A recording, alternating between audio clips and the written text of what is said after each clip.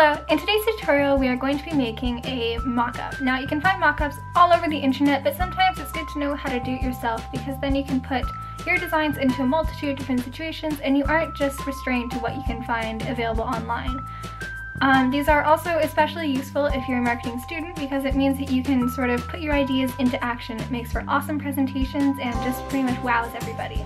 So first off, you're going to need to go out into the world and take a photo of an ad that you've seen or a space where you'd like an ad. Now for this one, I'm using a photo of a subway, so we are going to be making a subway ad, but honestly this works for everything. There doesn't even need to be an ad there to begin with.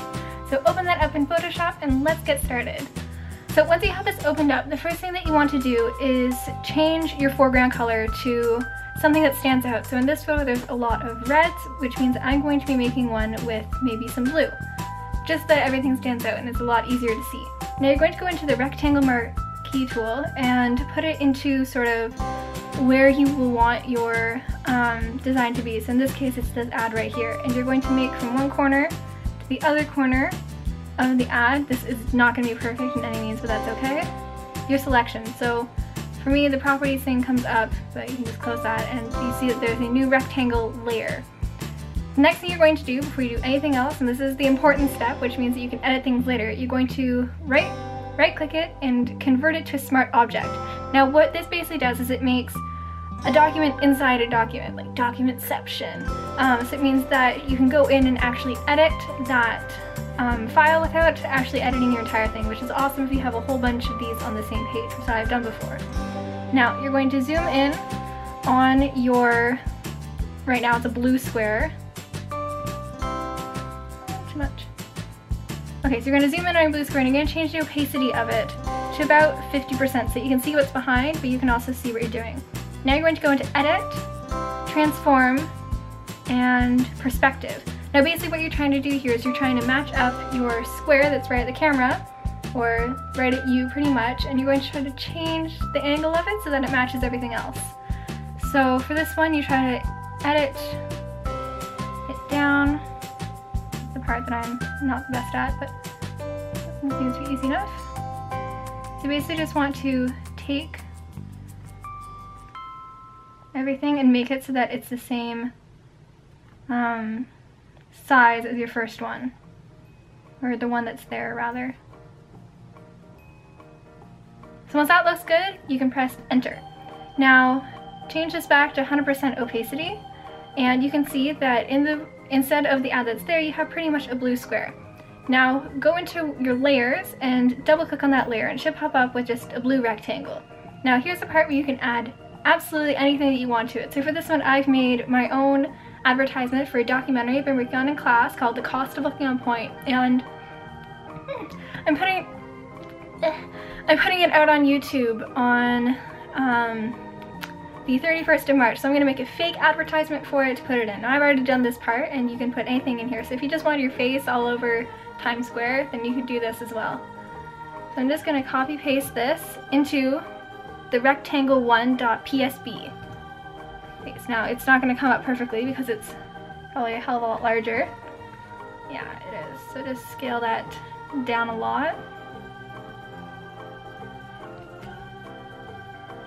Now obviously your rectangle and your advertisement aren't going to be the same size, but that's okay because once you put it in the mock-up, most of the time if you've made your original rectangle a good size, then you can actually just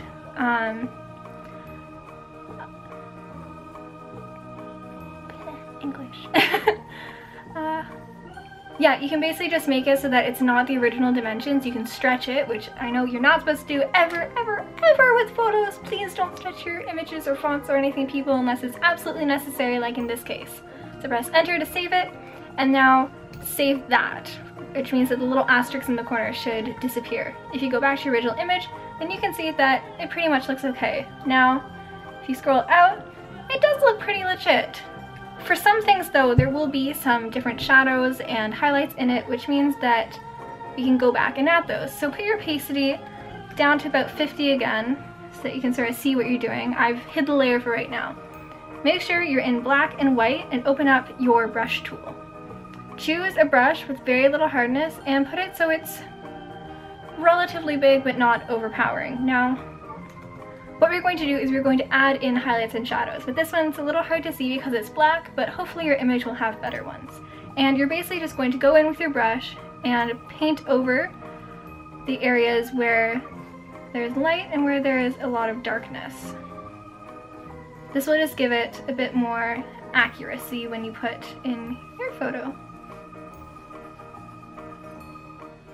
Now go into Gaussian blur and just blur that up a little bit. Let's try 30. So now when you put it over top, this looks ridiculous. So put it back up to 100%. Sometimes you can do it without having to hide the layer, but sometimes it takes a little bit more effort. Now, right now, this looks atrocious. It honestly looks horrible. So we're going to make it create a clipping mask over top of our actual advertisement so that you don't see any of the blur or anything outside of it. Okay, it still looks bad right now. So what you want to do is you want to play around with the different layers so that it makes it look good. So in this case, you can also change around the opacity a little bit, so maybe you don't want it as visible. Let's try 50. So in this case, it looks pretty good. Now the next thing that I'm noticing with this photo actually is that you can see a bit of the red and the black up there. So we'll just go in there.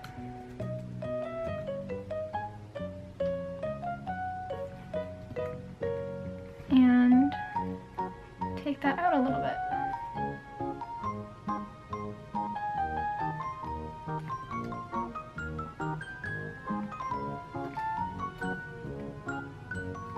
So basically what I'm doing for this is I have grabbed the color of another area on the screen that is the color that I want, and I'm just sort of brushing it over top of that. This is not perfect in any means, and I'm just going to blur it in a little bit. Put behind. This is not perfect by any means, but it honestly makes like just that much difference, and it makes it look so much better. So now when you scroll out, you can see that you now have your very own advertisement in a subway or wherever you want. So thank you very much for watching, and make sure you subscribe for more tutorials like this.